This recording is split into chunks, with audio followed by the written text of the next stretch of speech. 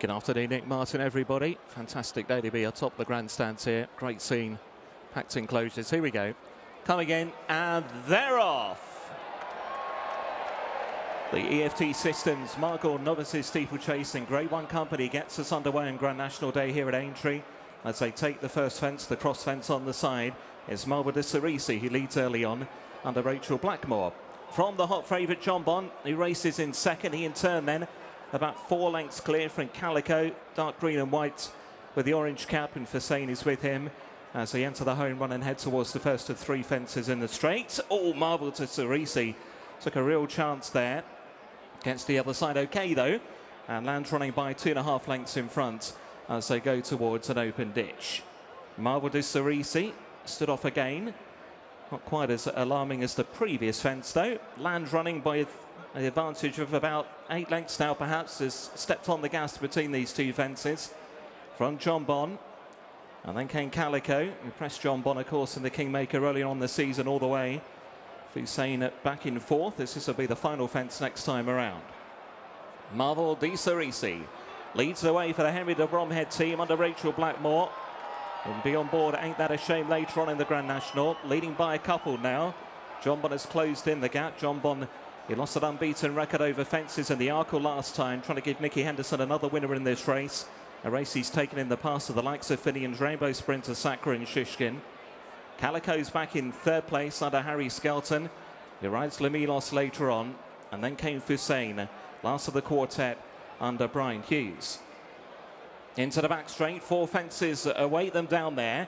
And it's Marvel de Cerisi racing enthusiastically out in front, a little close to that one. That gave Jonbon a chance to close in to be only a length or so behind now. 4 lengths away then to find Calico at the second of the fences down the back. And then Hussein, who continues to be last of the quartet. At this next plain obstacle, it's once again Marvel de Cerisi who landed with the lead.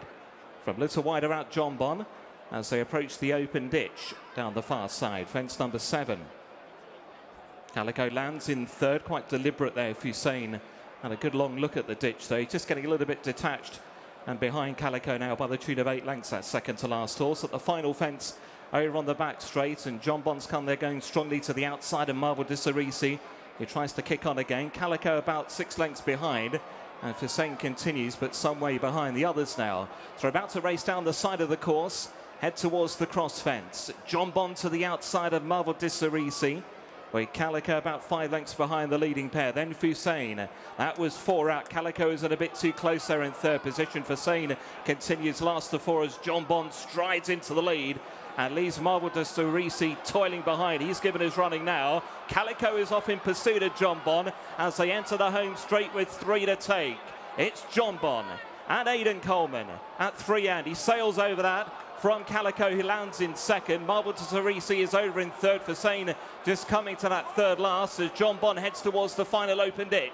2 from the end, steadies, and he's over in front. Calico looking to close in now, and now just a shake at the range from Aidan Coleman. Calico though is also under pressure, looking to close the gap, drawing right away from Marvel de Cerisi, and Hussein, who has cleared that 2nd last, racing down to the final fence. And it's Jonbon beginning to assert now. Calico is about 8 lengths behind in 2nd at the final fence, and Jonbon is over safely. Calico is down. Calico has fallen when in 2nd place. Marvel de Cerisi has now inherited that, but Jonbon left clear by that final fence fall. It goes on to win and then records his 4th win over fences. He takes the Maghull Novices chase. Jonbon the winner from Marvel de Cerisi in 2nd, and Hussein last of 3 to get round. Jonbon has just won the Grade 1 Maghull Novices Chase here at Aintree, the first day on Randox Grand National Day. Aidan Coleman, of course, is his rider and his passionate defender at times. I know how much you love this horse, but that was a super round of jumping from him. Yeah, as always. I think when he spoke to me after the Arkle, I just didn't feel he kind of got out of that ground as well. Back and kind of more or less top of the ground now. It's this lovely slow side. He was much more at home, and he really jumps better off it because he's quite a low and neat jumper, and I think on that tacky ground at Cheltenham he just got stuck a little bit. That was a different day. He still ran very well, obviously, and he's had a great career, hasn't he, so far, and onwards and upwards. Very much so. I thought you were probably going to say that springier ground was right up his street. Yeah, that's basically it. I think we still could go up and trip. There's lots of options for him. he could probably, 2 miles good ground, riding him aggressive or forward like that is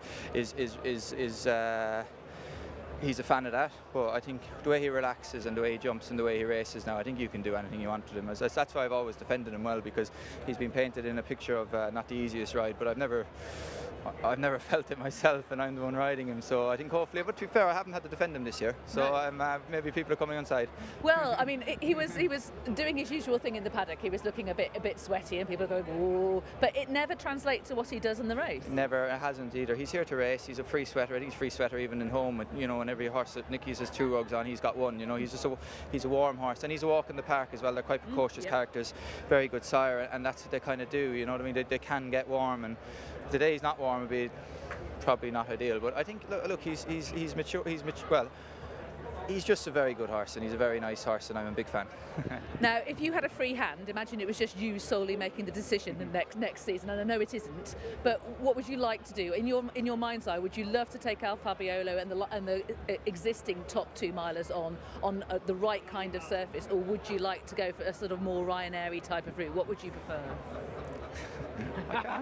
You're not going to expect me to answer that, Lydia, are you? I'd be happy to. Look, I think on good ground he's worth a crack at that, but obviously in the depths of the winter it's not necessarily always good ground, and I think you could chop and change with him whatever you want. I really do. I think he's that straightforward that you could do it. You could step him right up if you wanted, and I'm sure he'd be fine. But he's great fun to ride on good ground 2 miles anyway. So that's the most fun anyway. So we'll see. See, I did get an answer. It was worth asking.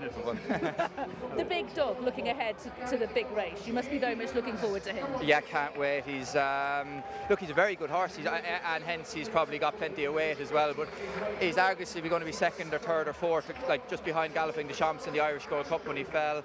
He ran a super race with me in Chepstow with like over 12 stone on his back, and before that he won 2 big handicaps. And usually in 1 big handicap you're kind of well in. If you win 2, you're better than a handicapper. And then he nearly won 3 as in the Welsh National, and then he went and was going to be very competitive in Grade 1 company. So look, he's a very, very good horse, and I'm really looking forward to riding him. He can make an error, but are those fences going to suit him and the way he jumps?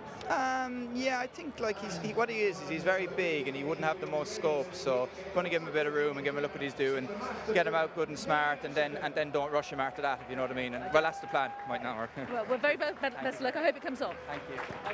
Jonbon's trainer is, of course, Nicky Henderson, and it ended up being a bit of a one-sided contest. But the one thing you could say is he was thrilling in terms of his jumping. He seemed to enjoy that ground.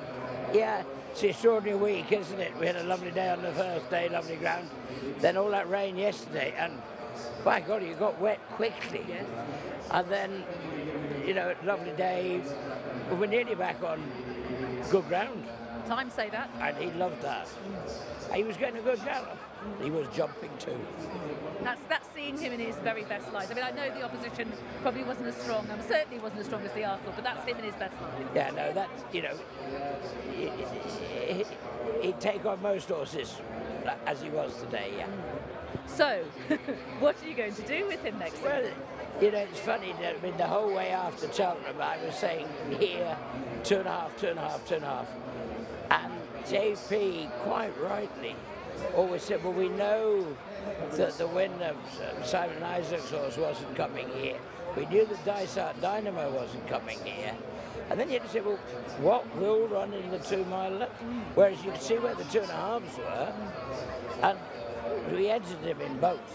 But once you saw the entries, there was no question which way you had to go. And okay, let's just go back and pretend he is a 2 miler. And he is, actually, as Aidan said there, on really good ground, he feels like a 2 miler. So are you going to kind of keep your options open with him next season? Go 2.5 miles if the race is appropriate, go 2 miles if the race is appropriate. The ground, more ground driven maybe? I think ground might be the sort of, I do think he loves good ground. He's a really good moving horse. He's very athletic. His jumping is deadly when he's like this. You'd seen him school the other day at home. Aidan came down, just jumped 5 fences on him, and it was just good to watch. It was right, AP was with us, and we just, yep. He's on song. He's on song, and that's the sort of thing that it just let him down a bit at Cheltenham. Maybe it was the ground, I don't know, but he's proved himself today, and he's had a great first season of fences, and we can we haven't got to make any decisions. I mean, that's what the summer's for, whether it's Constitution Hill or Shishkin or Jonbon. I mean, they've all got to, we'll pick their targets for next year. They're all back safe and sound, and we can look forward to it all again. Absolutely. First they've got to have the holidays. More immediately, Champ, Anne, who's come from a break, Anne Murray's Rock stepping up to 3 miles for the first time, both in the Liverpool hurdle. Was the break with Champ deliberate? Yes, totally. Again, JP, this horse is brilliant when he's fresh. Let's just wait. Just wait. Let them all go and have their dust-ups elsewhere and keep him fresh for Aintree. And he's fresh and he's well. He obviously loves 3 miles. Ground great. Ray's Rock. She was a bit disappointing, like some of them in that mare's at Cheltenham, but she was very good on New Year's Day there. And you know, she won round here last year. She was very, very good. Can't believe 3 miles is going to be a problem, but I can get these things wrong quite easily. I'm looking forward to the race nonetheless. And Mr. Coffee, can he break his duck in the National over fences? His duck? What about mine? Yours too, yeah, I know, I was being polite. It's an unlikely vessel, He's really. only been trying for 2 years. I've been trying for 40. Well, can you? Can he? He can. It's highly unlikely according to statistics. I'm not sensing that you're expecting it. So it's basically, how is he? Is he well? It was always the plan. Right. He ran a great race in Cheltenham, to be honest. That race has very often proven to be a good trial. Novices have won the Grand National. Not to, I mean, he is technically a maiden over fences. He's a maiden over fences, yeah. So, I mean, it can happen. You've got to hurry up now. Well, I wish you the very best of luck in breaking your mutual duck, and also in the Liverpool hurdle in between. And congratulations to Jonbon. Thanks a lot. Thanks. Watch live racing now on racingtv.com.